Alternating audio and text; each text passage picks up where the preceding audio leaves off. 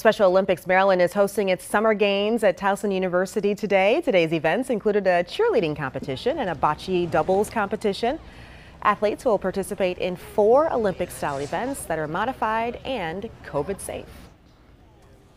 We're still administering under safe protocols. We'll actually have athletes out here, even though we're outdoors. They'll be in masks.